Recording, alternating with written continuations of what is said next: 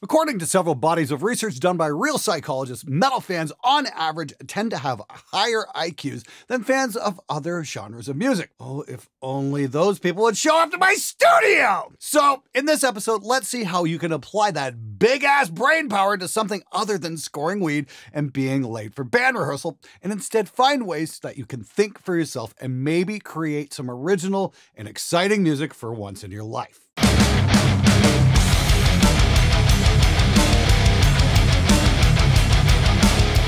Number 1, know your history. Now, there's a famous quote that states, "Those who do not learn from the mistakes of history are doomed to repeat them." And boy, oh boy, previous decades are littered with some pretty amazing examples of how not thinking for themselves led to bands being both dull and unoriginal. Now, the arguments about exactly which bands started metal are legion, but for reasons of brevity, let's say that in the early 70s, Black Sabbath created an epic heavy sound which influenced countless other bands and helped to kick off what we know as metal today. Now, another seminal band from the West Midlands, Judas Priest, were energized by what Sabbath had started and in turn helped to influence what became the new wave of British heavy metal. And once bands like Iron Maiden, Saxon, and Def Leppard took off, metal music had gained enough momentum that it hasn't really ever stopped since. Now, the key word here is influenced. The bands that succeeded took music that they liked and used it for inspiration to create their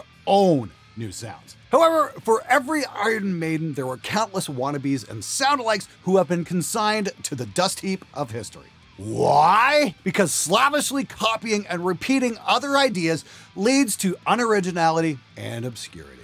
Number 2, don't follow fashion.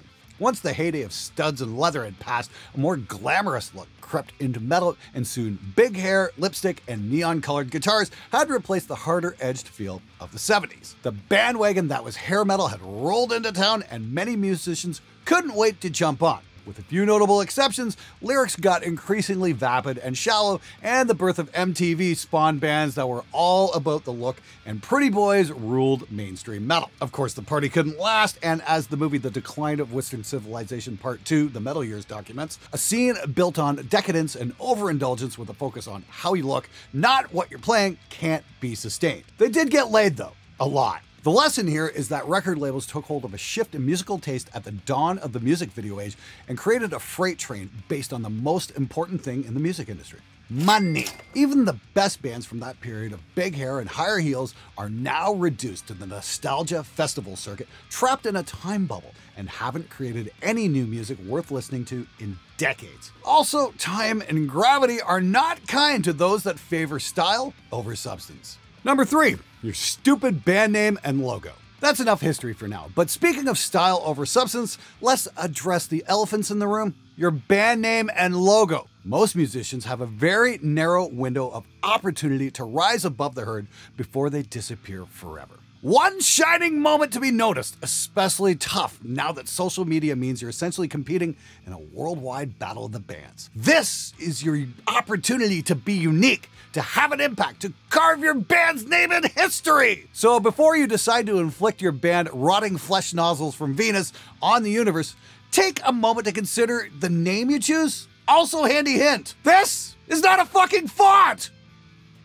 Number 4, sources of inspiration. At its best, metal music can be exciting, passionate, energizing, and honestly, just a fucking joy to listen to. At its worst, it's derivative, reductive, boring, and just plain irritating. In an age of unprecedented access to information, there is no excuse for not seeking out new sources of inspiration. History, philosophy, science fiction, movies, other genres of music. We'll come back to genres later. These are just a few areas that the greatest bands and songwriters have used to spark their imagination. If your only source of musical inspiration is another band's music, that is inevitably what your music will resemble. So if you want to just sound like a Norwegian black metal band from mid-October 1992, then have at it, but don't expect to be accused of originality anytime soon. Hell, you could even try reading a book for once in your life. Encourage your drummer to learn how to read, or give your bass player a new coloring book. Just keep an eye on them so they don't eat the fucking crayons again. Seriously, bass players, these are not snacks. Number 5, be different. Duh. As a parallel to the 80s hair metal scene, the thrash metal movement developed at roughly the same time. Now, don't forget that bands in both those camps at the time had a lot of musical influences in common, but they went in drastically different directions with it. Drawing from the same pool created these guys and these guys. Number 6, You Can Change. One of the most dramatic transformations of a metal band is, of course, Pantera. They went from being a glam metal band and be a one with an amazing guitarist with songs like Ride My Rocket and Tell Me You Want It, to being the powerhouse that gave us Cowboys from Hell and fucking Hostile. If they hadn't changed, there's a good chance they would have faded into obscurity. Instead, they became a pivotal band with an enormous impact on metal. Not only were they a massive influence for countless other musicians, they were one of the bands that helped keep metal going during the 90s, when even some of the biggest acts were struggling as grunge held sway. Not only did they reinvent themselves, they doubled down on their new direction, rejecting a more commercial approach that many of their peers surrendered to. If Pantera can change from this to this and sell 20 million records,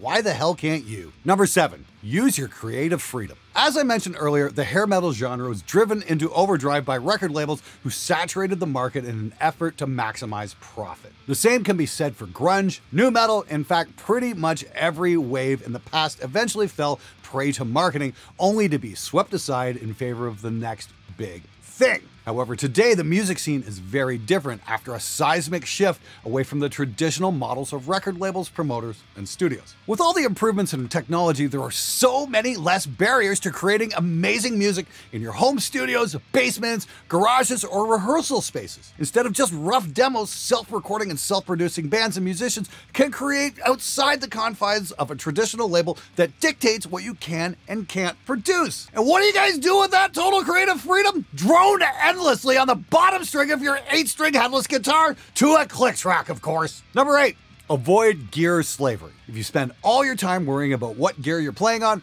rather than the music you're playing, remember that music equipment companies rely on the fact that musicians have access to credit and often have very poor impulse control. Thinking independently of gear, treating them as tools, and focusing on stronger writing pays dividends. Gear comes and goes, but good songwriting and musicianship will stand the test of time. Number 9, are you a walking cliché? Sex, drugs, and rock and roll make for interesting biographies, assuming you live long enough to actually have one. There's no judgment on lifestyle choices here, but if you choose hedonism and indulgence because you think you're supposed to, or because you think it's cool, then congratulations, you're already well on the way to becoming a parody of yourself. Number 10, are you trapped by a genre? There are countless genres and subgenres of metal, and categorizing those genres correctly is the source of endless rage in the mouth-breathing online echo chambers of forums across the globe. Thinking outside of labels and genres gives you creative freedom. Rather than worrying about whether your latest creation is sludge doom math jazzcore rather than math grind sludgecore is redundant and better left to other lesser beings. Look guys, there's only 2 kinds of music. Music you like and music you don't. 11, art or product? Now this one is a hard question that a band with any measure of success has to answer at some point. Art won't always pay the bills, but probably won't leave an aftertaste like sour milk laced with motor oil. Just ask the guy who wrote Cherry Pie about that one. Oh wait, he's dead. You have the freedom to decide, since the closest thing you have to a manager is probably your mom, so choose wisely. Number 12, write actual songs. I don't know how many times this can be applied over so many different topics, but it's a major key to originality and creativity. See what I did there? You'll have to explain to your bass player what a key is later. Write actual songs, guys, with structure and intent. Stitching together a riff salad is a terrible way to write music because ultimately it's lazy thinking and does nothing but expose a lack of intent. Showboating your 400 note a minute playing without an ounce of creativity sounds like a musical typewriter. Now that's not to say playing fast can't be creative. It's not how many notes you play, it's whether you mean them that matters. Now the final key to thinking for yourself in metal is of course to never forget that you are all individuals. Yes, we're all individuals. No, you're missing the point. You are all different. Yes, we are all different.